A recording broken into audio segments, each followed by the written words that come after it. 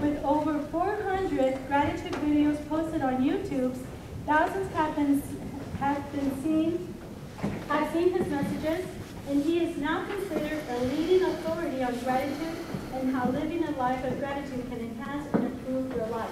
Please help me join me in welcoming David Brooks, the gratitude guy. Thank you, Yvonne. I noticed there's not a microphone, so Yvonne's got that very petite, nice voice, so I'll hopefully, if somebody can't hear in the back, please raise your hand, but I generally people can hear me pretty well. First of all, I want to thank Yvonne. I was telling her I'm fortunate enough to do 2 or 3 talks a week and workshops and things, and I don't always get to see the people. Sometimes it's just a name, and which one, I was saying to the ladies out there, which one's Yvonne? Which one is she, and so forth. And then I got a call from somebody at the state the other day, and anytime you deal with the state, there's a little bit of paperwork involved, and so they can't be doing this without talking to me. It was like, I just went, Charlie, I'm just doing this. I'm just trying to help out DSHS. So, but again, thank you, Yvonne, and thank you for inviting me and for everybody for being here today. Let me ask by a show of hands here, how many people in this room have suffered a significant personal loss in your life? Holy cow, thank you. It's at 80, 90%. I am very fortunate to do anything from commencement speeches for kids. I did a talk at Bellevue College here recently, and I also go into old folks' home, and now being an old folks myself, I guess I should come up with a better term, but it's 80, 90-year-old people, and so you get the whole range, and you can imagine the 80, 90-year-old people, 90, 95, 100% of the hands go up, and even in the schools, it's about half. So that's something that I will be talking about today, about why and how I found gratitude and how it helped me through some of these ups and downs in life. And I will tell you about my significant personal loss. It was September 29th, 1998. It was a Tuesday. I woke up and I looked over in bed to my right and I couldn't find my wife. This is strange. It was about 6:30 and I wonder where Dana is. And just then, Connor, my 4-year-old son, comes in. Where's Mom? I don't know. So we got to go find her. So we get out and it's strange. And so just then, Kyle, my 14-year-old, same question. We don't know. So we look in a couple of rooms and we go walking down the hallway and we look downstairs. Here's Dana down in front of this washer and dryer. It's all crumpled over. It doesn't look good. And so we go running down there. I turn her over. There's stuff coming out of her mouth. It just looked pretty bad. So I said to Kyle, go call the police, call the fire department. Connor starts crying. I'm trying to console him. He's 4, as I mentioned. So within a matter of 15 or 20 minutes, there were probably 25, or within a matter of 4 or 5 minutes, I should say, it seemed, 15, 20, 25 people in our house. Fire, police, medics, all that. And they took her out and they put her out in the rec room and they had these tubes and these paddles. And I'd never seen anything like this before in my life. Frankly, the only thing I'd ever seen was something on TV. But it was very surrealistic. And for those of you that raised your hand, Yvonne mentioned that I have books, and I do sell books, and I sell a journal, and if you want to get one, great. If not, you can get your own journal. I just tell people how gratitude can change you. But the reason I mention it is I used to think my speaking was the best part of this deal that I get to do now. But so often it's the stories that I hear back there that people don't necessarily want to talk in front of somebody else. They say, well, let me tell you what happened to me. And we can relate on how this can help you and change your life. So for those people that have been through that, you will notice one of the things that happened is that time loses all measure. And I lost complete track of time. And they're just going away, working at it, and this little short fire person comes up to me and says, Mr. Brook, we've been working on your wife for an hour and a half. And we still don't have a heartbeat. Would you like us to continue? And even when you're in shock, this brain still manages to compute or work a little bit. And I thought, 90 minutes. No heartbeat. So I said, no, you can stop. And she was dead. And she was 38 years old. And what impacted me so much was not only Dana's death, but prior to that, I had lost my mother, my father, a couple of buddies of mine in Vietnam, a couple more in a car accident the night we graduated from high school, and a bunch more, and it just went on and on and on. And at some point I thought, you know what? I've got to figure out some way to deal with this. Because when I talk to commencement speeches and kids, and I talk about school, or in school I should say rather, and life is up and down. This is a lot of fun. This isn't fun. This is where everybody wants to be, but here's where the lessons are learned. And gratitude and the gratitude journal, some things I'll talk about in a few minutes, are one of the things that can help as a tool, and kind of this toolkit for coping with life. Whether it's stress for jobs, or whether it's traumatic things that have happened, or loss in my case. But I walked up to this deck a couple days later, and I just remembered, that was 15 years ago, September 29th, 98. It seems like 5 minutes ago. I remember pinching myself and realizing it wasn't a dream. And I just kind of looked out at the sky. People were in our house, and friends and family. They were bringing food. Everybody was doing the best they could. And I realized at that very moment, now I see why people kill themselves. It's just too much pain. We live by Green Lake in Seattle. I wasn't far from the Aurora Bridge. That'd be simple. You just go over there, you just jump over. It's all over. But I thought about it for 5 minutes, and I thought, well, that's real cool, Dave. You got Kyle and Connor don't have a mother, so why don't you just leave the earth too? And I decided I'm not going to do it. And once you take a decision off the table, it's nothing you consider anymore. So I'm just not going to do it. So it isn't even up for discussion. But I realized, because of all that loss, so much of this in life is how you look at life. And one of the things people ask me all the time, and I don't know why, it just makes me laugh. Do you have a PowerPoint? We don't have your slides. I go, I don't use slides. Really? Well, how do you remember what to talk about? And then these people, then the slides don't work sometimes. What do I say now? You know, the slides are there. And I realized that it's how you look at something. And I want to look at every set of eyes. I get to do from 15 or 20 people, and I do a couple of churches usually a month. That's 2,500 people. I want to see as many eyes as I can and connect with people, because it's all about having a tool and some tools to get ahead and get through this crazy thing called life, which can be pretty goofy at times. So I'd like you to all stand up, if you would, for a second. And I'm just going to do a quick little exercise. Oh, and in a minute, Yvonne, when we have time, that'll come in a minute. And I just want to pass out some cards. I'd like you to stretch out your right hand, start turning in a clockwise manner. There's a clock there, and I only say that because we're in a digital world, if anybody's confused. But this is clockwise. There's my watch, if anybody wants to see. I see people going backwards sometimes. They go, well, I'm digital. I have a thing. It doesn't show the hands. It just shows the numbers. I go, whatever. Anyway, so just keep it going clockwise, and then stretch. That was a nice lunch everybody had. So that feels good. And now just start bringing it down slowly, real slowly. Keep it going clockwise to your forehead, your eyes, your chin, your chest, and now down to your waist. Now what direction is it going? Wow, a group answer. Thank you. Okay, you can sit down. Counterclockwise. And there's always, and sir, what's your name? What's your name? Ty. Ty? Yes. T-Y, cool name. There's always a few ties. This is my favorite part with it. And people, I've had friends of mine that have seen me speak before. They go, I've seen your little talk. We're not that impressed. Fraternity brothers. And then they tell me they're not impressed, and then they go, well, so how does that work? And I go, you're an MBA. I mean, you've been to school. It's above and below. It's how you look at it. So it really, really does depend on how you look at it. And so what I talk about is one of the things I had to find is I was going to have to find some sort of coping mechanism, and I'm having Yvonne pass out some white cards and some red cards. So I'm going to have everybody take 2 white cards and 1 red card. So as soon as we get those done, we're going to do a little something. But what I noticed about this is so many people, of the 20 or 25 people that died in my life, probably half of them were their own doing. It was suicide. It was, I noticed there's a sign on the door that says prescription medication, turn them in, and we've got a group deal. That's what Dana died of. She had died of a prescription pill overdose. And it was Vicodin and Oxycontin, and she'd been hooked on them. And there was people that drank too much, and there's all these things. And so I thought it's one thing if somebody gets hit by a bus, but it's another thing if they have something to do with their own life. It makes it such a different way to view it. So as I thought about this, I thought, well, there's tools out there and there's things I can do. But this embracing gratitude has started to kind of get into my life, and I thought, with all this bad stuff that happened to me, how many people are going to kind of take charge of their life? So here's what I want you to do, and we're going to make sure, as soon as everybody has a white card, anybody not with a white card yet? Okay, a couple more, Yvonne. So you should have 1 red and 2 whites, and we're going to take one of the whites for right now. And I will tell you right now, I'm going to have you partner up with somebody.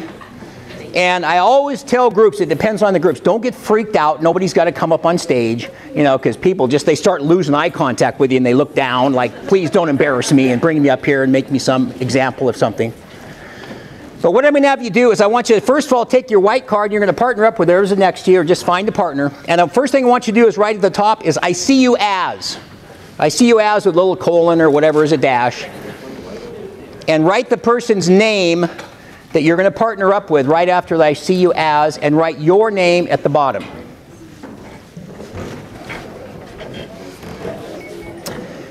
And then I can see a lot of natural partners here. Tell me, anybody is missing a partner that we can hook up with? Okay, there. He left out. It's best if we have two. One of you guys need a partner? You gonna do a 3-way deal? Yeah. Yeah, I suppose they can. It's usually easier if it's just one person. And we have any singles, just like in the chairlift, anything that are out there? All right. Well, actually, you guys kind of can do it together, because I'm only going to give you 60 seconds. So here's what I want you to do. Whether you know this person or not, I'm going to give you 60 seconds, and I want you to write down how you see them. I see you as friendly. I see you as outgoing. I see you as whatever. I met Yvonne, and I immediately, in 5 seconds, had all sorts of feelings. Look at that smile and all that kind of thing. And I want you to each write down how you see the other person, words, sentences, whatever you want. I see you as happy. I see you as engaging, whatever. And I'm going to give you 60 seconds and start now.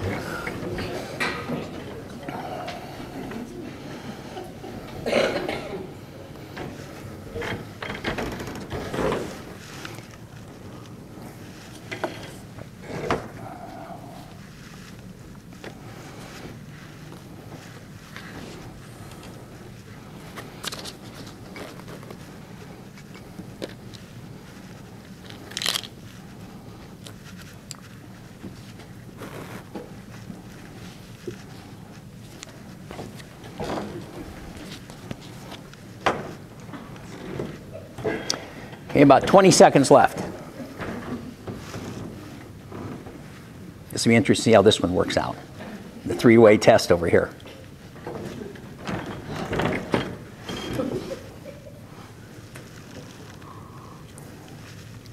Okay, 10 seconds.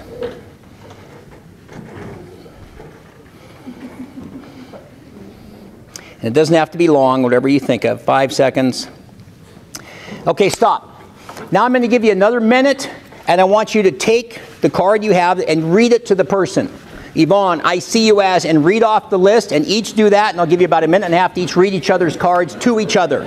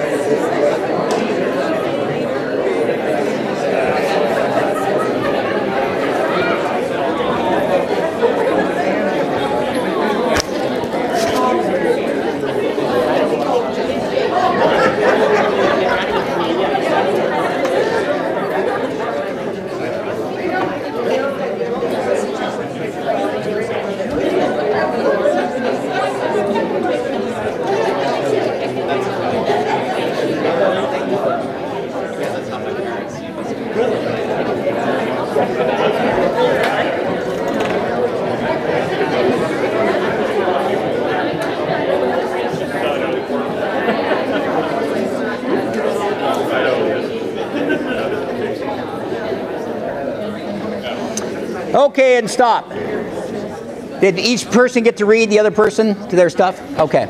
So now I want you to give each other your cards. Give each other the card that that person will keep. Now my suspicion is, as I said, I don't do a lot of audience participation in terms of coming up here. But if you read those things that those people wrote, it's a good example, in my opinion, of how gratitude can help you in your life. Because if somebody says, I said, what's the first thing I said to you, Yvonne, when I saw you? I said, you have this incredible smile. I said, God, you're just darling. And of course she goes, it's okay, because I'm like too old to, you know, I'm not trying to hit on her. She's like 30 years younger than me, so I mean, we have to worry about that. But I've noticed as I've gotten older, I'm much more transparent and authentic. And if you say something and it's just a compliment, we don't give enough compliments, in my opinion. But if you read that, just take a look and glance down at what that person wrote about you. And I see you as energetic. I see you as a great smile. I see you as somebody who is happy. I see you as somebody as that I like to work with. And some people do words, some people do sentences, whatever. But that's my illustration of how when you find something like gratitude, and I'm going to talk a little bit about a gratitude journal, that's how that frame your mind every single day. When Yvonne was introducing me, I got 400 and I think it's close to 500 now videos on YouTube. And there's some presentations of things, but the vast majority of them are what I call my 2-minute gratitude video. And later I'm going to give away a book, and when you guys have your cards, I'll draw for a book, and if you want, I'll send you that gratitude video every Monday morning at 7:45. If you don't, I'm going to have you just put an X on your card. But people say to me, oh, how do you keep coming up with a new idea? Seriously? Like, I've run out of things to be grateful for? And if I went and read all these cards, we don't have kind of time for it, but you'd have some common themes, so you'd have a lot of stuff that's very unique. I see you as passionate. I see you as energetic. I see you as a great worker. I see you as a good friend. When I get to do those cards, we have smaller groups and they read them. All these positive things. And when I think about gratitude, and I would think I'll never run out of things. In fact, somebody said, one day, I said, maybe I'll just be sitting at Starbucks. Where's Brooke, the gratitude guy? He's at Starbucks. He's run out of ideas. He's just staring at the ceiling over there, you know. And he's got his latte, you know. He's just done, and he's just fried, and you know. And so, but it's just one of those little reminders. And so the big thing, I'm going to talk about 5 things today. Embrace gratitude is the first one. That's an example. How you look at it with a circle. How people see you. We so often. We don't see ourselves the way other people see us. It drives me crazy. And I don't mean to pick on women, but they seem to have that worse than men. I see women that are just beautiful and they think they're ugly. It just drives me crazy. And I tell them that all the time. I say, boy, you're just beautiful. Oh, gosh, look at this hair. And I just go, oh, gosh. It's like, you're very, very attractive. I mean, it's so neat. But if you can frame it around gratitude, that's what I start with, is this idea of embracing gratitude. The second thing I talk about, and this is why I love to look at people's faces directly and see every single person in this room. And when I can see it or remember the names like Ty or Yvonne or people that I get to meet, I try never to forget names because that's very powerful. But it takes as long as it takes. And occasionally when I do a big church, I'll have a PowerPoint. It'll just be a picture. And I'll flash a picture of Colonel Sanders up there. And people start to giggle. And somebody said, that's not a good picture. You got me hungry. And I go, well, this is right after lunch. Are you okay? And I picture it. He started KFC at 63. I am 64. 64 years old. And I know Ty's right this very moment going, God, he didn't look a day over 63. Thank you, Ty. He goes, dang, he would have to get my name just because I got the circle thing right. But the thing is that it does come down to how you look at it. And every one of us has a different journey. And I'll tell people, especially these kids in the schools, but I'll say, don't be looking at the kid next to you. This is your journey. I was going to be a motivational speaker when I was 19 years old, and it took me 42 years to get the courage to finally walk out of running a Nordstrom and running a Lowe's Home Improvement. And I came home on December 27th, 2011. I said to Connor, I'm going to be a motivational speaker. I'm going to talk about gratitude. Well, that's dandy, Dad. What are we going to do to eat? And so I said, well, Connor, you just trust your dad. We bounced back from losing Mom and all these things, so it'll work. But here's Connor, and I said to him, both Connor and Kyle, you can't give up. People give up all the time. It just drives me crazy. And again, I keep referencing gratitude, and I'll talk about a gratitude and a gratitude journal and why that can help you so much in this journey, again, through this unique thing we have called life. So Connor was 4 when Dana died, and the people at the preschool said, your son's messed up. I said, well, his mother just died. Yeah, but he's messed up and he's got all these problems and everything. And so I was going to be to try the best dad. I decided I wasn't leaving the earth. I'm going to be the best father and mother I could possibly be. So I take him in for this assessment, and they're bouncing balls and doing all these things and asking him questions, and just this grueling 6 or 8 hour deal. And finally, when we're done, she says, have him sit in the lobby. I want to talk to you. And he said, well, we've confirmed he is messed up. I said, thanks. I said, you know his mom just, I know, we already told you that. But we're going to need all this special program from him and everything. And we, as I mentioned, I live by Green Lake in Seattle. So I said, well, my final comment was, I was a decent athlete. I said, he's going to be the quarterback at Roosevelt High School someday. And she starts laughing. Just like this. No, he's not going to be a quarterback. In fact, he's going to have a tough time in life, school, football, sports, anything he wants to play. So I go back, I get in the car, and I'm a pretty emotional person, and I just burst into tears, and I couldn't stop crying. I drove home, and Connor kept going, Daddy, what's wrong? And I said, it's okay, Connor, it's okay. I wasn't going to tell him. But those people must have been right, because he kept struggling. I had to hold him back in first grade. That was a tough decision. I made that decision I thought was in his best interest. Then he wanted to play, tried all these sports, but he wanted to play baseball. So you start with Coach Pitch, and he's 5 and 6 years old and things. And how many people here have kids? Hey, wow, once again, great, thank you. Great chunk of the audience. So you're familiar with T-ball. Now, the ball does not move. It just sits on the tee. Connor walks in. He's swinging up here. I go, Connor, what are you doing? Dad, what do you mean? I said, you hit the ball. Okay, so then he keeps going lower. He's finally getting near the ball, and he hits the tee, and the ball goes forward. He goes, Dad, I got a hit. I go, Connor, but he kept trying. He just kept trying, and he just wouldn't give up. And I admired that. And the same thing with Kyle. And after Dana's loss, it would have been so easy. And you see all this stuff with murder, suicide, it's craziness out here. I got to raise these 2 boys. Their mother's already gone. But he kept trying, and I kept thinking, man, maybe they are right, because he just couldn't get it. So we finally get to May 31st, 2005. He's about 11 years old, and he's not playing. He's usually in the dugout. He still cries every single year. And he comes out, and it's the bottom of the 7th. He's not playing, and it's like 8-7, or 7-6, excuse me, the other team. And there's guys on 2nd and 3rd. It's the bottom of the 7th, and there's 2 out. And I think the guy was just out of players. That's my guess, because guess who comes out of the dugout? Here comes Connor. He's got the bat, and he's swinging it like he's Babe Ruth, like he's a big hitter, And then he did something that blew my mind. I went to all the practices. I was going to be the best dad in the world in light of Dana's death. And then he goes, Dad, I'm up. And I go, Connor, kids don't talk to their parents in the stands. You're supposed to be embarrassed that we're here. You want us to be here, but you're supposed to be embarrassed, so you kind of see us and everything, and swinging the bat again. So he gets to the plate, and it's ball 1, strike 2, ball 2, strike 2. Full count. The next pitch comes in. He just rips it down the 3rd base line. It goes just inside the bag in the left field. The guy from 3rd comes in and scores. The guy from 2nd rounds 3rd, and here comes the guy. Here's the ball coming in from left field, the catcher. They all come together. The ball comes in. The catcher catches it. They all crash together, and the ball pops out. And they win the game, 8-7. And he is now on 2nd base, standing by himself, and he goes, Dad, I got a hit.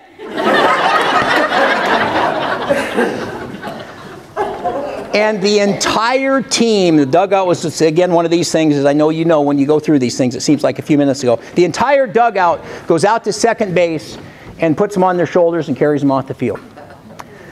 And I had such a lump in my throat. I used to not be able to tell that story without getting really emotional. I've told it enough times now. But when we came home, and I kind of got my throat back, if you will, I sat him down on the bed, and I sat down next to him. I said, Connor, now he's 11.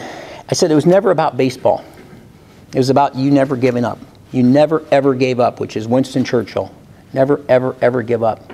And we give up so easily, and we turn to these doggone pills and all these other forms of self-medication and stuff to ease our way through this crazy thing. And to this day, I know it's a larger group, so it's going to be tougher to see, but he stuck it out. And he graduated last year from Bothell High School, and you're not going to be able to see this that well, but 6'2", 3.5 average at Bothell High School, Student of the Year, and the leading hitter on the baseball team. Yeah, so thank you.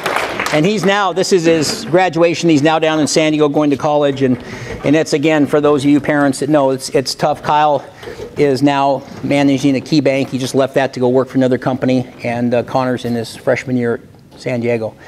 And it's tough to have them move on, but you want your kids to be happy and healthy, and I think possibly self-sufficient too, so they're on their own, they're not living at home. But it was really about not giving up, and I have a bunch of other stories, and I only have a limited time today, so I'm not going to go into other ones, but each one of you I know has stories around that, and it always inspires me when I hear these stories about people that don't want to give up. And the thing that I noticed too is this embracing gratitude. Don't give up, it takes as long as it takes. Somebody said this to me recently, I did a video on it, he said, it's not my opportunity. So, and again, I've only got a few of the names so far, but even Yvonne and Ty and just the different people I get to meet, sometimes I can see names from here. Does that say George? Is that your name? Jeff. Jeff, as an example, it's your opportunity. And again, that's why I point to Colonel Sanders. It doesn't matter. I wanted to be Jeff Bezos and Bill Gates and all this kind of stuff. Well, it wasn't my plan. And you never know how you're going to get your plan. How many people have seen the Steve Jobs commencement speech? A few. It's phenomenal, connecting the dots backwards. You don't get to know now what's going to happen in the forward or in the future, but you can look now and know why stuff happened a little while ago or 5 years ago or what have you. So once you get this mentality, and then gratitude makes a huge difference with this about not giving up, and it takes as long as it takes. The next piece I talk about is you got to get rid of the junk in your life. You have got to get rid of the junk, and we have a lot of it. And when I was trying to, it was funny, I wasn't even going to tell Yvonne, so I get the little GPS, because we all rely on that, and it says 111 University. It takes me down to a housing development down here, and I go, this doesn't look like the place, and I always want to get places early, I don't like to be late and stuff, and so then I go, well, wait a minute, and I look, and then it's this building. So then that says 200. My GPS thing said, or the guy from the state said 111 University, so then that's 200. Then I go there, and it says, this is not the building, it's this student center over here. And so I drive over here, and I'm like, gosh, I got to figure out where the heck I'm going here. But in your car, when you go back and get in those cars, and I notice there's a lot of cars, this is probably a better chance this is the place. Notice your windshield's about 2 feet deep, and it's about 4 feet wide. It's a pretty big sized piece of glass there. And then notice your rear view mirror is about this size. It's pretty small. And I haven't done the math on it, but I'm guessing that's 200 to 1 or something like that. But that's how you should have your life as your proportion. Mostly in front, a little bit from behind you. Keep an eye on that occasionally. If you see some blue lights, you may have to pull over. I understand that, you know, going too fast or whatever. But for the most part, do what's in front. Look what's in front of you and where you're going instead of where you've been. You can learn from where you've been. But when I get to do more smaller seminars where there's more kind of talking back and forth, it's not men or women, it seems to be both, but one of the biggest things they'll say, well, this is difficult for me because of my ex. And I go, like your ex-spouse? Or, yeah, it's you don't understand. Say, this is tough for me because of so-and-so. And I go, okay, when did you get divorced? 1983. And I go, so that was like 20 or 30 years ago. And so you drive through this stuff with this windshield, people pick it up behind them, put it in front, and drive over it again. It just cracks me up. You know, get rid of it. And in order to make room for gratitude, you've got to get rid of junk because it's really, really an important aspect. When you go in, I don't know why it's maybe these cul-de-sacs, but I'll go into these cul-de-sacs and I've always taken nice care of my car, and there's these things called garages where the cars are supposed to go to be protected. But you see the garage, and you've all seen them, and they go out, and from floor to ceiling are boxes. It's just from floor to ceiling, and then there's something about this big where people go through like this to get through to the boxes, you know. It's okay, but I always think, well, why do you have that stuff? It's just stuff. It's just stuff. It just blows my mind. So one of the things, so here's what we're going to do. So I talk a lot about why we want to get rid of junk in our lives. And I'm going to walk down here for a second because I want to just prove one of these points. So what's your name? Dawn. Dawn. So Dawn, can you put your hand up? Which one? Either one, that's fine. So Dawn, D-A-W-N, Yes. I told her to put her hand up. Now, did I say anything about pushing back? Did I mention that at all? but she did. But that's Dawn. No, that's That's everybody. What's your name? I noticed you don't have a name tag on. This was part of the three-way thing there where they did the I see you as. So I'm Mike. Mike. Nice to meet you, Mike. So Mike, I've got to tell you, it's not just Dawn. Everybody does that.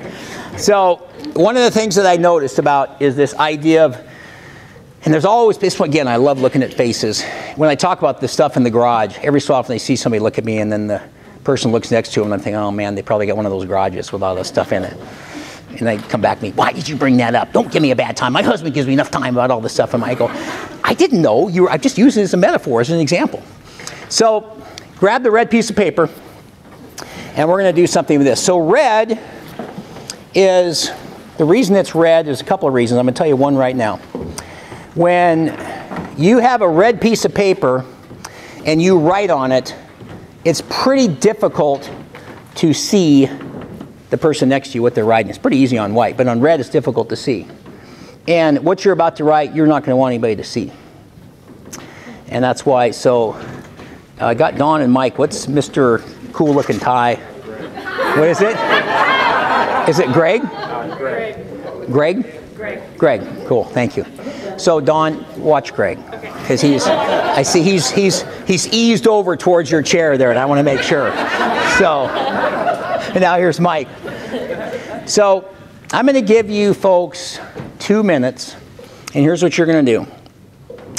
And this is and I'm joking with Greg and Mike and Dawn, but it's a very personal exercise. I'm going to give you 2 minutes, and as best priority as you can, and the most important stuff first, I want you to write down everything in your life that's happened to you that you're pissed off that you did. Mistakes, regrets, irritations, whatever. Some people say, I have no regrets, that's fine. The biggest things, the blunders, marrying that person, whatever it is, right from the biggest ones that you just are irritating, that's irritated you for a long time, or any mistakes you made, 2 minutes, go.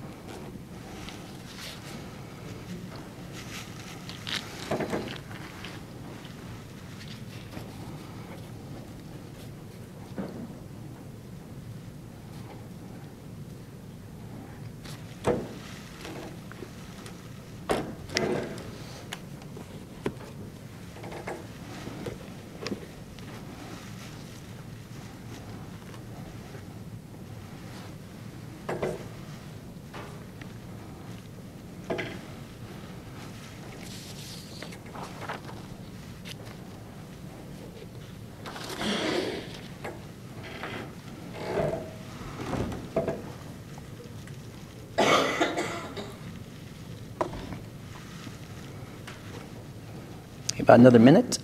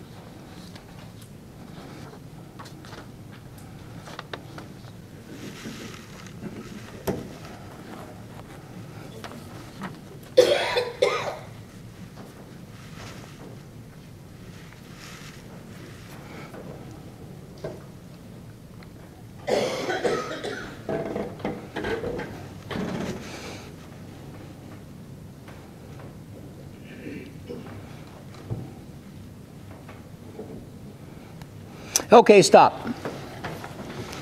Now, I happen to love this exercise. When I first saw this exercise, I generally one of those people that raises hands, can I have 20 minutes? You know, I need a little extra time. And then there's always people that look at me, well, I don't have any regrets. And I go, well, that's fine, just count the holes in the ceiling while the people are doing the exercise, it's fine. But to me, it's such an important thing, the same reason I mentioned the windshield and the rearview mirror and the the stuff that's in your brain, is you have to get rid of these things. So, as I mentioned, when I was, Dawn, did Greg look at all on over there to the side? I was watching up. Okay, good, thank you. So, red, you can't see what's written on the paper. My timer out again. And there's another reason why I use red paper. And if we go up to a stop sign and it says green, what does that mean? No. And if it's red? Correct. You're going. Nice stuff, Mr. Speaker. That's pretty basic. So we want to stop dealing with this stuff. And that's why I said it's such a personal exercise. I want people looking at other people and all this kind of stuff. So, I'll try to figure out how I'm going to rate this, but I'll do the best I can in a second. I'm going to give you 30 seconds because we want to stop this crap in our brain and get rid of it. And I'm going to give you 30 seconds to rip into as many pieces as you can. And whoever has the most pieces is going to get a book. Go.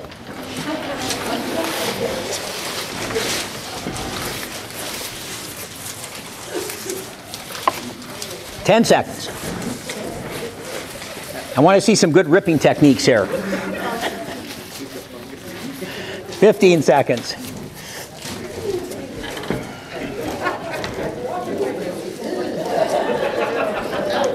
25 seconds.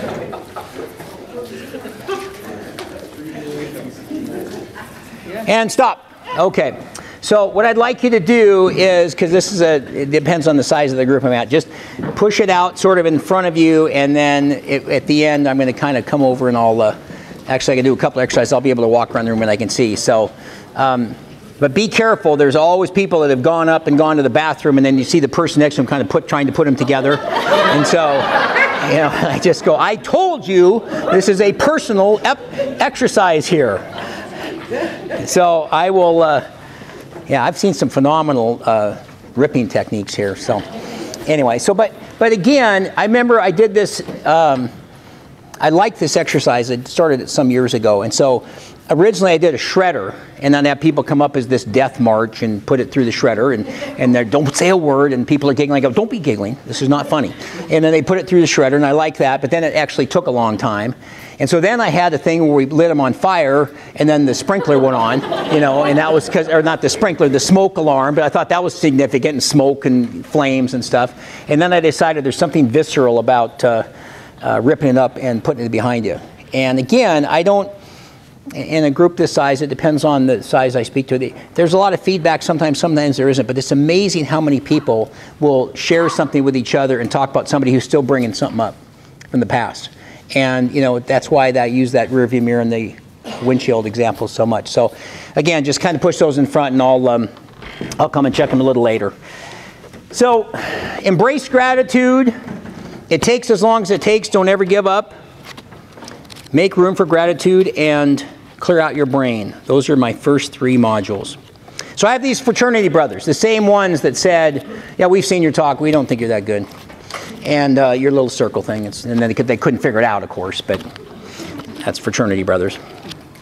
So I had this one friend. He said, you need to get a gratitude journal. Now, how many people here have ever heard of a gratitude journal? A few?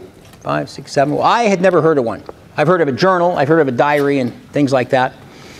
And he goes, as only Bob could say, he says, you're messed up. And I said, that's the same thing the counselors told Connor. But I will say, for after Dana's death, and I probably wasn't the same for 4 or 5 years. I'm a pretty high energy guy, and I talk fast. I have to slow myself down, and Mr. High Energy and all that kind of stuff. But it was tough. And he said, that might be a tool that can help you. So I went to Amazon, like a lot of us do, and I ordered a gratitude journal. And I got it, and I just put it on the shelf, and I didn't touch it for like 2 or 3 months. And I thought, well, that was pretty stupid. I'd done that before, though. So one day I'm looking at it, and I think, well, maybe you ought to try this. And you ought to start writing in here.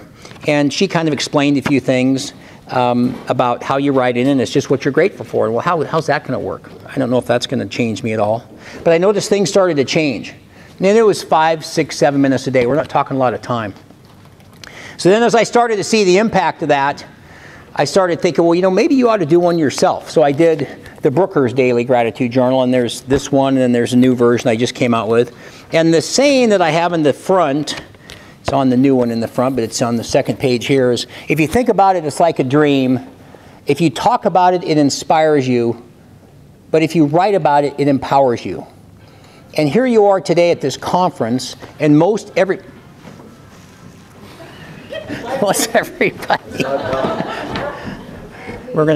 We'll bring that up later.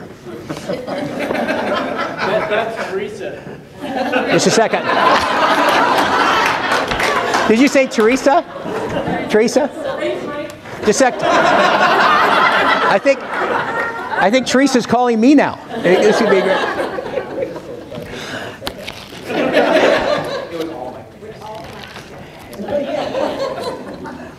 So I started to notice this impact from writing. And I'd have people tell me all the time, and we all go through this in our life, whatever you're doing in your life, personally, professionally, people always have to make a comment on it. Well, you know, I see that, I've seen that writing thing. I just think about the gratitude. I go, that's fine. And I've written a little piece down on a piece of paper. I go, that's fine. But you can record it and you keep track of this and you can see where it is and you can see why you felt one day this way or that way the other day or whatever. And my sister calls me the other day and, you know, so yeah, I don't use your gratitude journal. I can't really lay it flat. I went, Gina, I said, you know, well, first of all, I said, I don't remember speaking on Teresa's phone. I don't remember me going, I want your opinion on my gratitude journal. I didn't remember that, but I didn't want to start a fight, so I just said, okay, thank you, Gina. So, but I noticed things started to happen, and when I do the schools, as I mentioned, and it's such an interesting crowd. You guys are a great crowd, and you can kind of tell the people that really engage, and kids, their attention spans are this long, you know, for those of you that either have kids or around kids, and it's tough. You have to really, I do sort of a different talk, but invariably, I talk about the gratitude journal, and there's always some kid, do you have an app? And I go, you know, actually I do. And it's on my phone, it's the Brookers Daily Gratitude Journal app. You press it, and you press the button, and you go, I'm so grateful to, what's your name, by the way? Your name? Mike. Did I already ask you that? No, it's another Mike. Yeah. This is like concentration with Hugh Downs. And so I was like, and I go, I am so grateful for Mike for calling Teresa's name when her phone rang, you know, or whatever. And then it prints it. And it just prints it, you know, and it's like, but it's not the same. And I think what happens, like that exercise that you saw when how somebody sees you, when you start with a thought in your brain and it kind of goes to your heart and your arm and your hand, your pen or pencil, and to the paper, it's different. It's a visceral thing. And that's why so many people take notes and I want to pay attention to what the speaker said or this person said, and they refer to it later. So it makes a big difference, and I'm very, very passionate about the writing part. And if a person does it on an app or whatever, and writes it on a napkin, I'm fine. It just has such a way to change your life. And I talk about all the time, the term that I use is what I'm offering to all you fine folks is a healthy coping mechanism in a world of tons of destructive and deadly ones. And it killed my wife and all these things, pills and all these things. And when you can frame your life and around gratitude, it gives you such a different view. So the way I structured this is, it says here, gratitude today, that's this side, and this is gratitude tomorrow. And I've timed this, by the way, it takes 5 minutes. And the new one's got wider lines, or you can write bigger. But it says the day and the date, so April 23rd and so forth. And then the daily number, which I'll come back to in just a second. It says current events and special occasions, just 2 lines. That's so you don't have to have a diary or journal too. You can talk about what's going on. This is everything you're grateful for. And then down here is the highlight of your day. And typically I write my gratitude journal in the morning because I have a tougher time sometimes in the morning with negative thoughts than I do at night. So it works better for me there.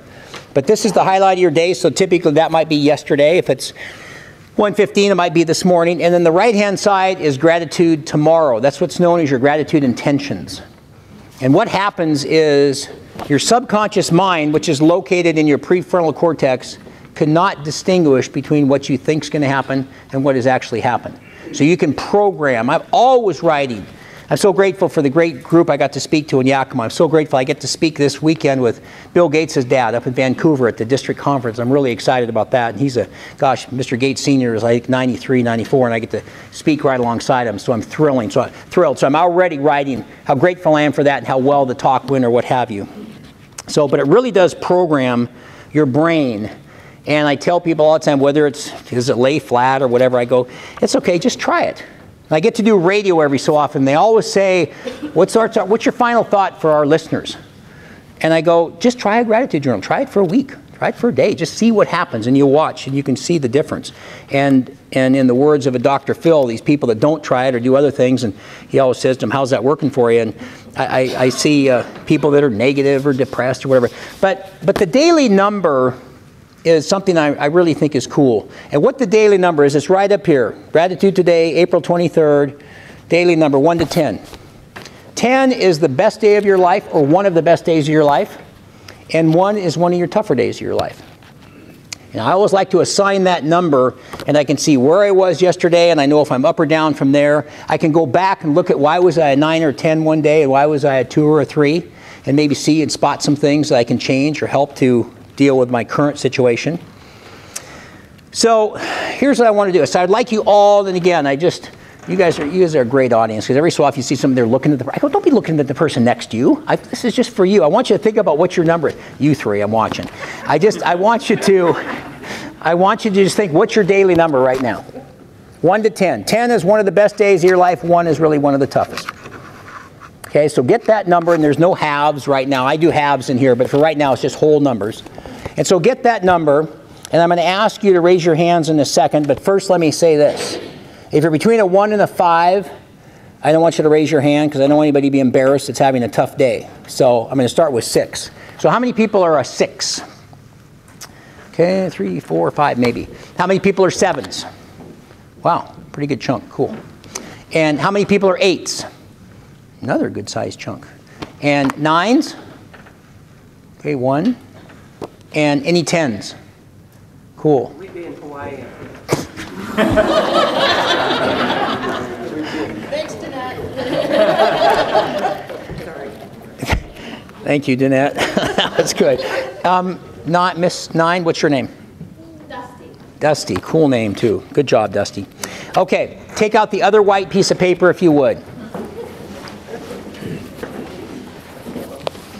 And what I'd like you to do, it doesn't have lines, I might have lines on it, doesn't matter, but first thing I want you to do is I want you to write the number one thing. If you could only pick one thing in your life you're grateful for, what is it? And again, don't be looking at the neighbor, it's not any of that. I'm not even going to give any hints. I'm just going to, whatever, if it was just one thing you could choose, what would it be? You can put the word, you can put I'm so grateful for it, however you want to do it. Just write it down.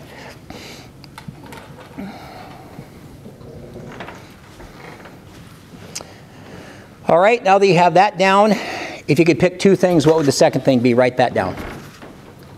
And hopefully these are in the priority order, most important and second most important.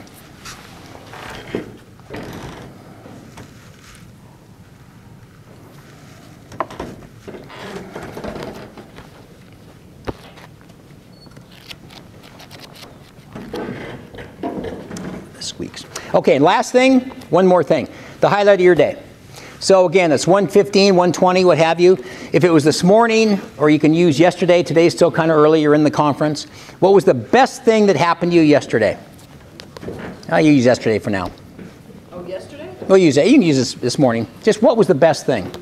And I used to give kind of hints of things, and I don't like to do that anymore. I want you to think about it, because I don't want to lead the witness here.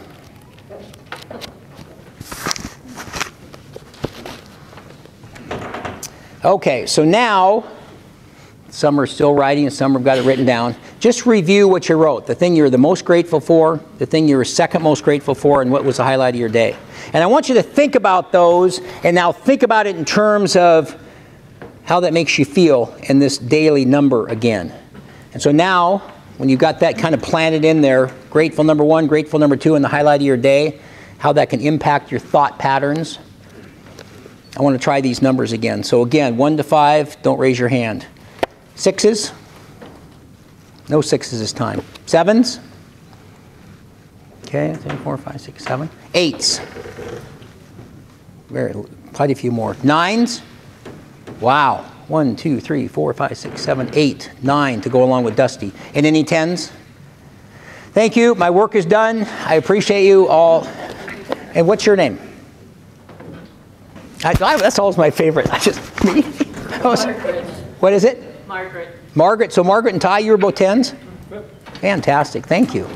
And I tell you, that is, I do that sometimes without the writing it down because the visceral aspect is so important. But just framing it, I talk a lot when I do these videos on my little video camera, and I talk about if you reframe your life and refocus on everything you have versus what we don't have, just that small exercise, and that took, what, maybe 30 seconds or so. So you spend 4 or 5 minutes a day on this, and you can imagine how it can impact you. And I will tell you my personal experience around this. My mother, as I mentioned, died of cancer. I didn't say she died of cancer. She died of cancer. My dad was suicide. He got a shotgun. It's just ridiculous. And then these other friends and stuff. Well, my mother, to look up occasionally, suffered from manic depression. Back then, I think it's now called bipolar. But a lot of people that know me well and think I talk so fast and I just walk fast and Mr. High Energy and all this kind of thing. And they go, I tell them, I said, I suffer from that from my mom. And I know I got the manic depressive thing from her, and particularly the depression part. And then my friends will go, no, you got the manic thing too, man, you're crazy. And I'm going to put up a picture of these fraternity brothers one of these days and just go, that's the guys right there.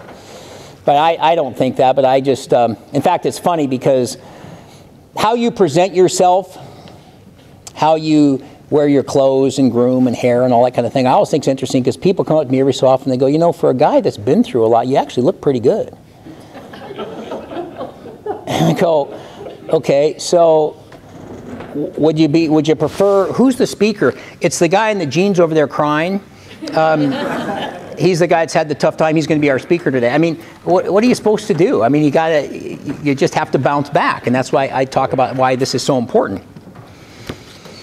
So I wake up a couple years ago, and I'm a 2. And it's very upsetting for me because I am not going to take any pills. I had my mom got into lithium and all that stuff to try to correct her stuff, and then ended up dying of cancer, as I mentioned. My wife, Oxycontin, Vicodin. I just don't understand it. And I know pills have a very good place in this world, but I think it's just interesting. We tend to prescribe them pretty easily. But I thought, I'm not going to do it. I'm just not. It's just against what I represent. And I just can't. I don't even like, I'll take an aspirin because I'm over 50 or whatever. But, you know, I just don't really see it. So I knew I was really in trouble that day. And I got up, and I was a 2, as I mentioned. So I thought, well, you better practice what you preach. In fact, this is actually my gratitude journal. I probably have, these last about 3 or 4 months. So I have probably, I don't know, 30 of them now. And people will come up and see me, and they'll look through it. Wow, you write in this every day. I go, have you been listening to the presentation? Or maybe I'm not getting my point across. But I even used Connor, as I showed you, as my bookmark. So I'm on April 23rd. But I knew I was in trouble, so I grabbed my gratitude journal, didn't even take a shower, I just went down to Starbucks and wrote in my journal. And I never like to give you hints, but I'll tell you, for me, my number one thing is health. Because without your health, it's pretty hard to have anything else. Next for me is those 2 doggone boys of mine. They're both now 20 and 30. They were 4 and 14, as I mentioned, when Dana died. So proud of both of them. And then it just goes on down, and I do videos, as I said, about how grateful I am for the roof. I did one up once called the furnace because it was like 12 degrees out. And I was just grateful for my furnace, keeping it at 70. You know, and people go, you're goofy. I go, no, I'm not. I said, I'm just recognizing my furnace. You know, it's just nice. But that bounced me up to about a 3 or a 4, maybe a 5. So I was better, but I'm usually a 7, 8, 9 guy. 7's usually my worst day, and there's quite a few 10s. And is it Marcia? Margaret. It's like Margaret and Ty. 10s and then a bunch of 9s. Dusty was out on her own on the first, and now she's got a bunch of company at 9s. It's impressive to be in the 9, 10 range. I think if people had their druthers, that's where they'd want to be most days. I think I certainly would. So I was doing a talk that day. Burlington Chamber of Commerce. So I drove up. I lived in Bothell at the time when we went. That's where Connor and Kyle graduated from high school, as I mentioned. So I drive up to the talk, and I'm just not in a good frame of mind. My mom, I know I got it from my mom. It's very, very frustrating. So I do the talk, and it was a pretty good sized group, 150 people, I'd say. And when it was over, again, as Yvonne was so sweet to point out, I have my books and things. So people come up and they talk to you, and they kind of wait in line, and this gal comes up, and she's just got tears, and she's crying and everything, and she goes, my name is Janice. And I go, I'm David. She goes, no, I saw your name on the flyer. And she goes, can I give you a hug? I said, sure. And of course, I'm single, so you can imagine I'm always looking for an extra hug. And so she gives me a hug, and she goes, and she's very emotional. She goes, you just changed my life. And I just sat there for a few seconds, and I said, well, thank you, Janice. I said, I don't know if I changed your life, but I at least maybe gave you some tools and some things like this to maybe help. She goes, well, that's true. I said, what was it that I said?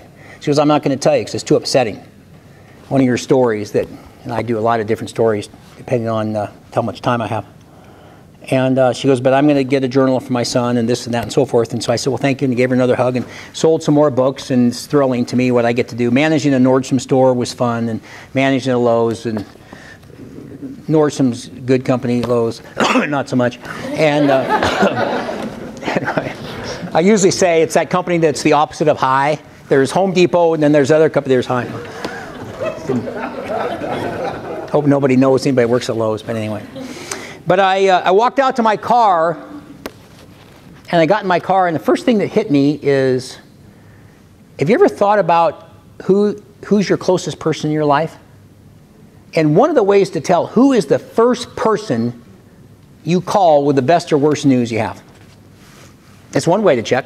So I wanted to call Connor. Connor number 1, Kyle number 2. And I sat there, and I just had this smile on my face, and I went, wow. Now I was at 9.5. And what had happened too, way back when my mother was depressed, she would call me and she would put her phone up to her ear and she'd shake like this and she'd go, I have a whole bottle of sleeping pills. I will take those unless you come over and see me right now. And I'd have to leave college and leave where I was working and so forth. So I know that this had impacted me greatly that I got that. And now I'm at 9.5.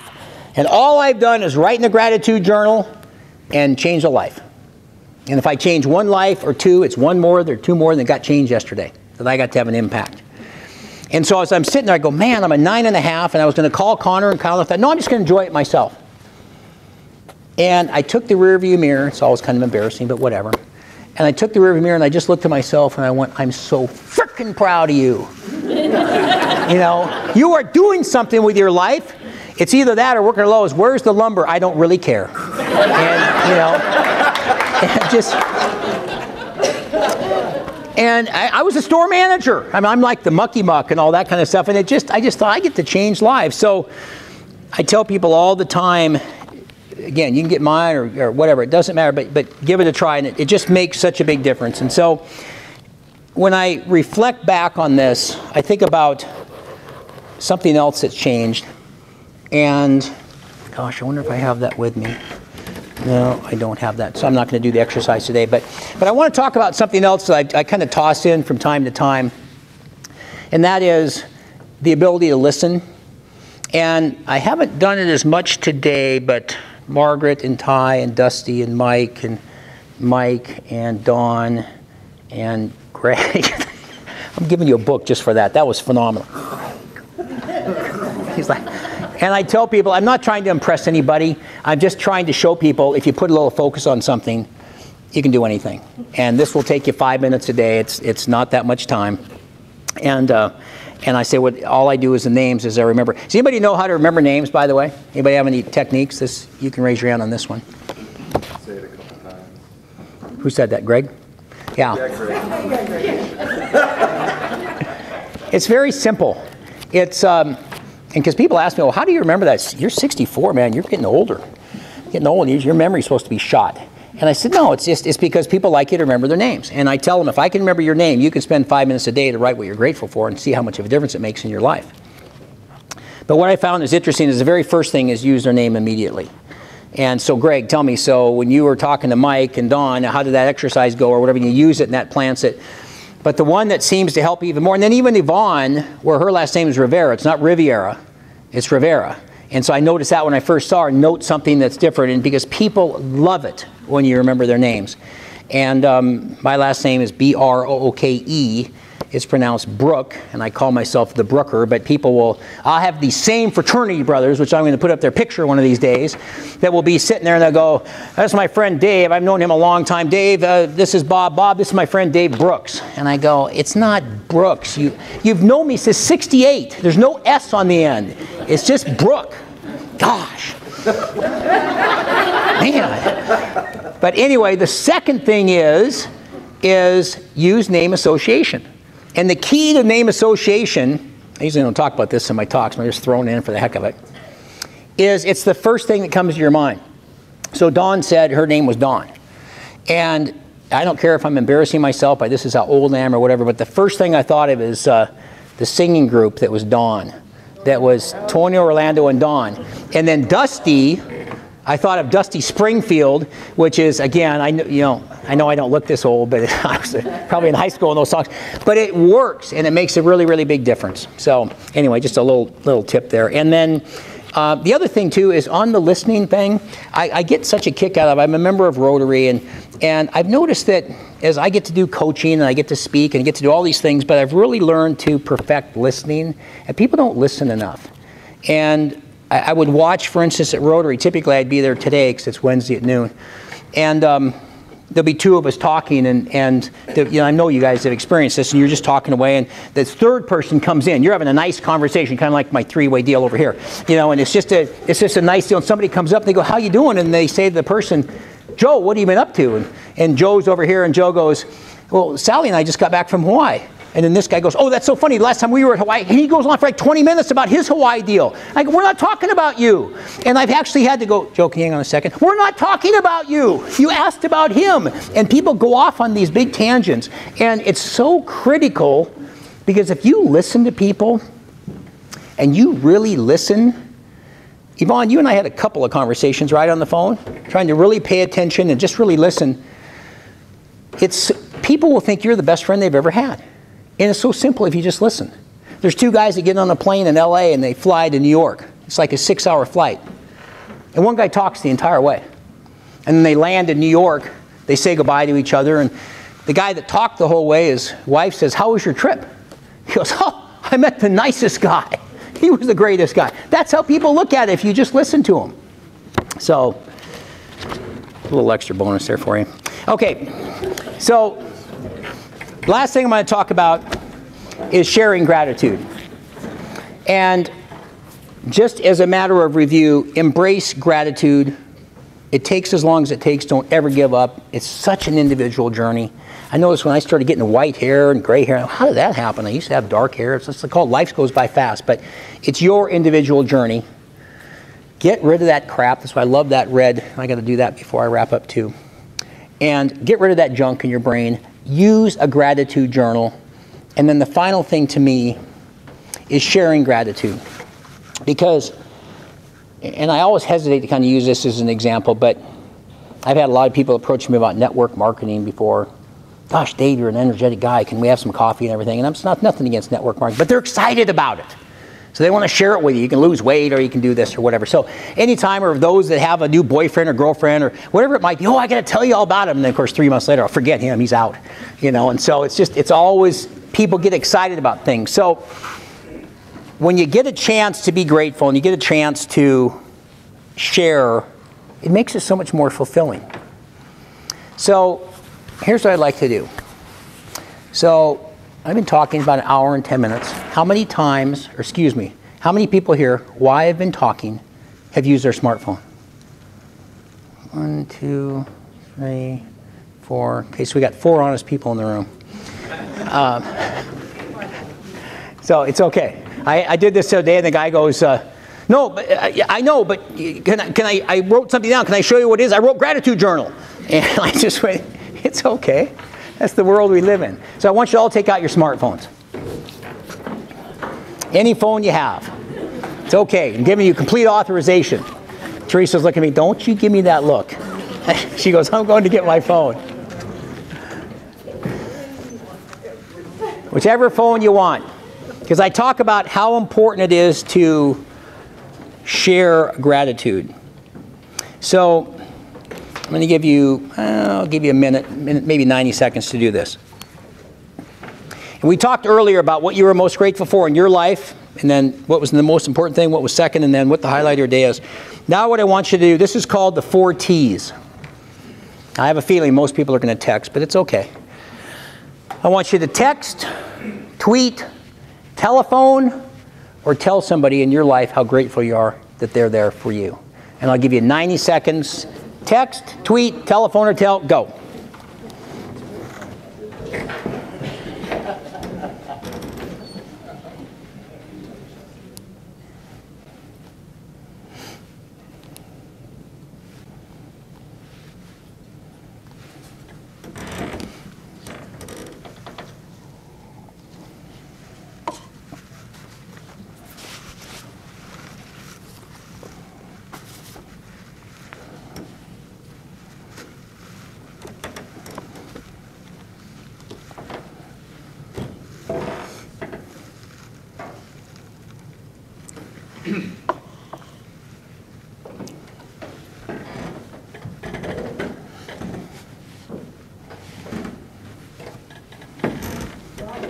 Betty, I adore the ground you walk on, and I'm so grateful for you in my life. Wrong number. I don't have any money.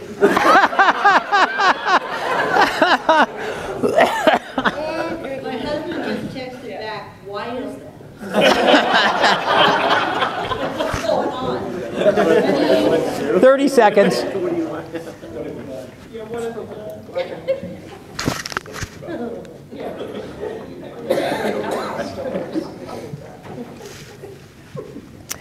About 10 seconds to go.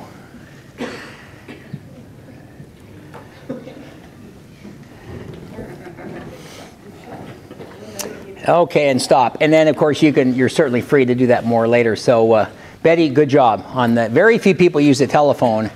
And I would say the vast majority are texting. You can see people going like this and so forth. And then I think it was a month ago, I can see it was a performing arts center, so the seats were like this, but I could hear this guy right kind of where Ty is, and just kind of like Betty. I know, I just want to let you know how, it was a guy, but I think he was talking to his wife. I just want you to know how grateful I am. I don't know, some speaker just said to call you and tell you. And I just went, no, that's why that was so funny. It's like, what, do you want money or something? It's like, why does it have to have a special thing to it? So anyway, all right, I got a couple more things and I'll wrap up in a few minutes, but I do want to give away books. So do me a favor, grab your business cards, and I will tell you, and I'm going to do a drawing, and Miss Yvonne, can you do this for me? And as I said, I do send out a video every Monday morning that's a minute and a half. If you want it, great. If not, put an X on your card when I draw your card, because I don't want to send them out to anybody who doesn't want them. So. There you go, that's good.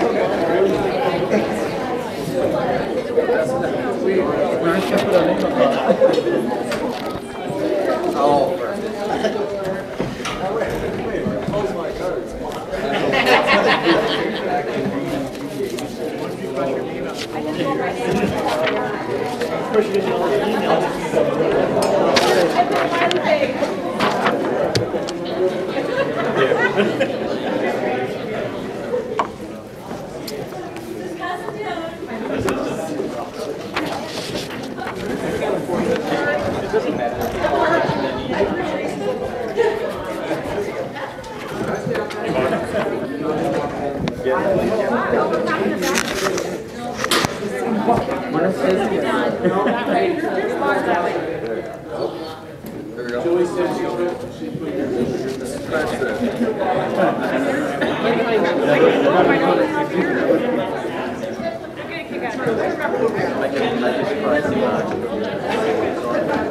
Greg, what's with the pattern? I like that. That's good. I was counting. I thought there was contests at how many pieces. Oh, it's always hard to do. It's easier in the smaller groups. Now I have to figure out who has the most here, so it's always kind of tough because you can see a lot of them. But I'm trying to figure out how I ended up with 49. it should be an even number. That's funny.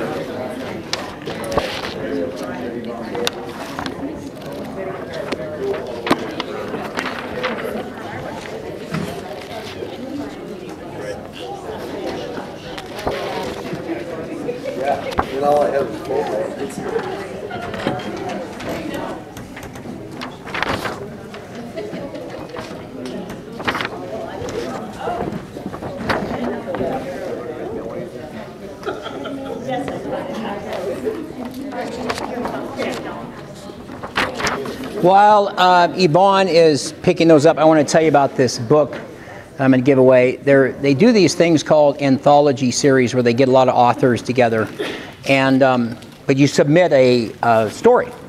And for those of you that have done this or anything like this, you always notice in the email there's a subject line. And so I submitted 28 straight stories, and the subject line was always, "Thank you, but we don't like your story."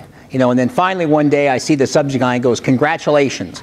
And my story got accepted, and it was the 29th story I sent in. It is called Ready, Aim, Captivate, Put Magic in Your Message and Fortune in Your Future. And Deepak Chopra and some really cool people were in the book, so it was really kind of cool. But another one of those examples of, thank you, of not giving up, which is something I always talk about. And so let's see who we have here today. It's got to be one of the Mikes, Mike Morris. Another Mike. Okay, go ahead. There are a lot of mics. So if I just say Mike, I'm going to hit something. Good job. Thank you, Mike. See how many you get. Yeah, Mike. You know, look. So as Mike is getting that book, there was another group I did, and you get to, and then I can send out my videos, and it's fun, and hopefully everybody wants them, but it's a minute and a half. But it's fun because you get to connect with people and they can see my little, that's the Brooker That Gratitude Guide, my video of the week and so on. But I always try to give away a book and try to have something that somebody has that they can get as a gift or whatever. So there was one a couple months ago, and it was a gal, and it was a good sized group, and her name was, I think, Sally or something, and Sally Smith, and yay, Sally. And so she comes up, and I, just like Mike, and I give her the book, and she's walking away, and I said, you know, later, if you'd like, I'll sign that for you. And she goes, "That's okay." So I don't think I'm like John Grisham or somebody. I'm just trying to make a difference here.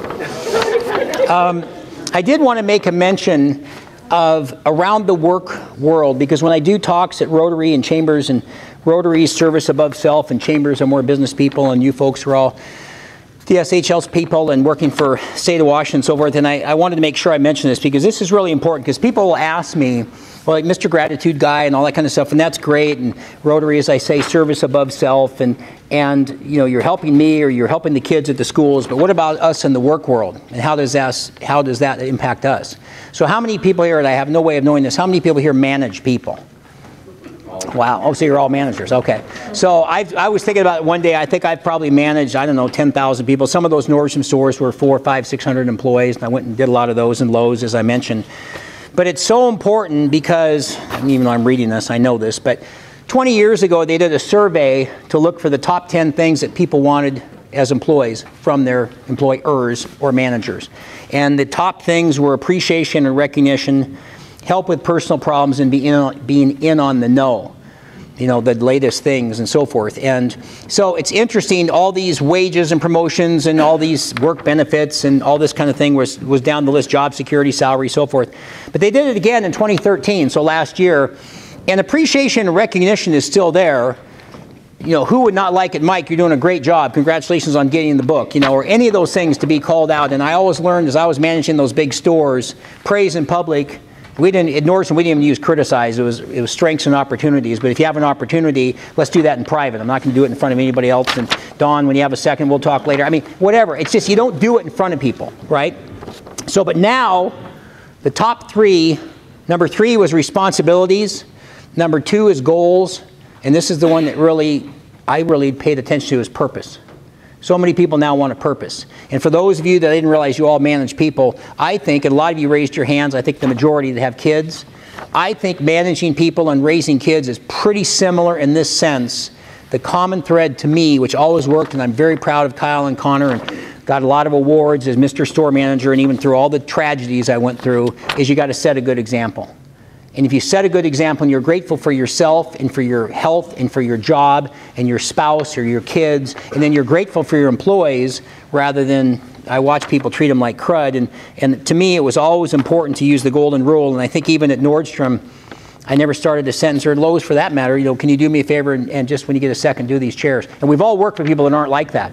And they wonder why you're succeeding and they're not. So the whole gratitude piece really, really works well. And in the metrics I've been able to follow up with companies I've been into to speak to is that it's, you know, higher retention rates, lower turnover, increased engagement, decreased absenteeism, and things like that. So it really is something that makes a big difference. So that's why I'm such a fan of, I call this gratitude leadership workshop. So last thing I'm going to finish up with is this idea of sharing gratitude, and just one more reminder, this embracing gratitude, and it takes as long as it takes. I just cannot tell you how strongly I feel about that, because I wanted to be all Mr. Rich and famous when I was younger, and that wasn't my path. This is my opportunity to do what I get to do now and change lives, and it's just absolutely thrilling to me. If I made a difference with one person today, that was one more than yesterday. And then this idea of getting rid of the junk in your brain, so I love the red paper exercise so much, and get a gratitude journal, mine or whatever, but it's so, and you'll see an amazing difference in your life. And then lastly, sharing gratitude. And when I think about sharing gratitude, and they get to give away a book and meet all these neat people, and you just want to go out, and that's why that texting exercise to me is so much fun. And I love to hear some of the conversations, like with Betty, and she looks like she popped out. And just so you can hear people, or what do you want, or how much money do you need? It cracks me up. You know, I'm just telling you, I'm just grateful for you. I don't need anything special. But what is interesting is that for me, I think of an example that I had where I never did the drugs, I never smoked dope, I never smoked cigarettes, I just didn't get all that stuff. I feel very fortunate I didn't go down any of those roads. But I was always an adrenaline guy. So I was flying, I learned how to fly when I was young and had an airplane for a while and got crazy and over-leveraged in property and a bunch of stupid stuff. But I jumped out of airplanes and scuba dived and all these different things and bungee jumped, and it just was, I don't particularly care for heights, which is always strange, but I just don't like things to defeat me. So I remember once I got those same, I'm going to get a picture of them, those same fraternity brothers. Everybody wants to skydive. So I make an appointment for 8 people, you know, and they're all we're going to do it, Dave. You're the ringleader. So I make the appointment. It was back at Issaquah for a Saturday. And so then on Monday, I call them all, you know, we're going Saturday. And then on Tuesday, like 2 of them couldn't make it all of a sudden.